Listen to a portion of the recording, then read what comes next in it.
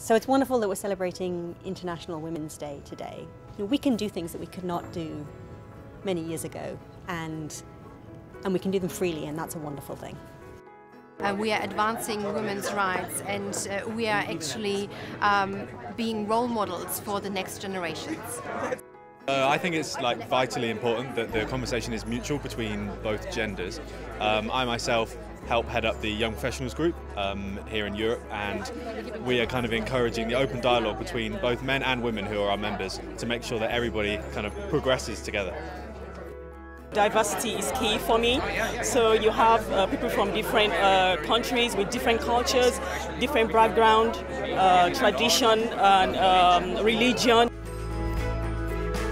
The men have really got into it as well, and they really seem to be very interested in trying to make it something that they can be part of as well.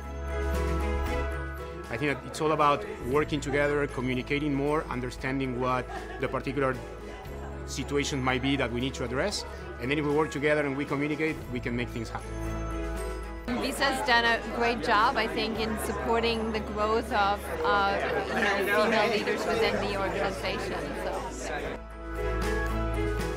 You know, gender is a proxy for a form of experience, but you want all of those experiences, and men and women, different sexual orientations, different ethnic minorities, different social backgrounds, all of that's important. So if this celebrating International Women's Day helps us to celebrate all forms of diversity, then I think we're in a good place.